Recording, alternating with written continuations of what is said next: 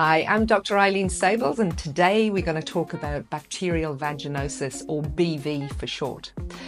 Lots of girls will present with vaginal discharge. A lot will have bacterial vaginosis, and it's kind of a bacterial soup, a mixture of different bacteria which have been allowed to overgrow because the normal bacteria in there, the lactobacillus, for some reason have died off. This gives a fishy, thin discharge, or in 50% of cases, nothing at all. And if you are accidentally diagnosed with BV because somebody does a swab because they're looking for chlamydia or gonorrhea, if you've actually got no symptoms, then you don't need to have any treatment. If you do have an irritating discharge, then you can have treatment. Simple, with some antibiotics. It is a difficult thing to eliminate because the number of lactobacillus in the vagina has changed, so that changes the acidity of the vagina, and then that allows these other bacteria to grow, proliferate and grow.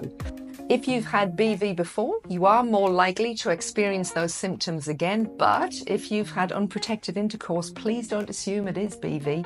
Have yourself tested. There's no need to treat a partner of somebody who has BV. This is a problem with your own bacterial culture in the vagina. So male partners, female partners, they don't need treatment. BV can cause a little bit of inflammation in the pelvis, but it doesn't have such a big association like chlamydia and gonorrhea do. It's mostly just a nuisance.